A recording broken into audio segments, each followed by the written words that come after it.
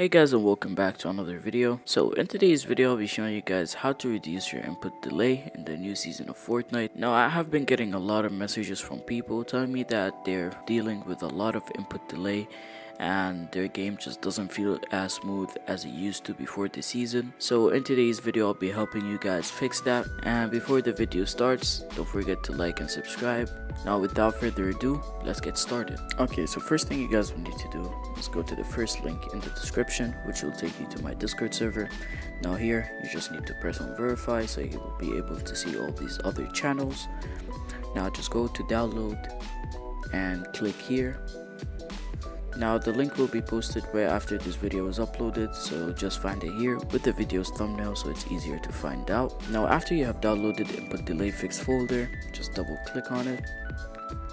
Now click on mouse and keyboard tweaks. Go to keyboard optimization and press on the first one, keyboard optimization. Right click and press on merge, yes and OK. Now go back, go to mouse optimizations, right click and press on merge, press yes and OK. Now go back, go to mouse scaling tweaks, now double click on that. Now here you'll see 100%. Now if you don't know what this is, you have to right click on your display and go to display settings.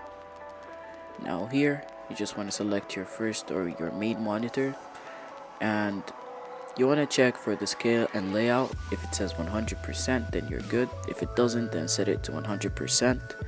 Now after you have done that, just right click and press on merge, yes and OK. Now go back. Now for the input delay fix commands, you want to copy these commands, right click and copy.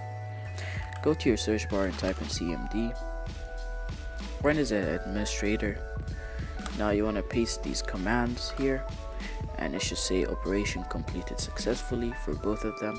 Now after that's done, just exit out of it. And for the input delay fix batch, just right click and press on run as administrator. Now when you have done that, just let it do its thing.